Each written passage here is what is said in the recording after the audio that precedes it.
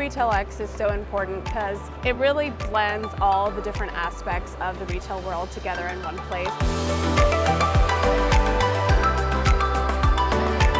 It gives us the opportunity to see all of the different kinds of things we need to look at. We need to become as knowledgeable about every channel as we are about physical space. I think everybody in this entire room is probably up against Amazon, whatever way we can differentiate ourselves or just to tap into something that we're not tapping into. Brick and mortar retail, online e-commerce, pop-up, you really have it all under one roof.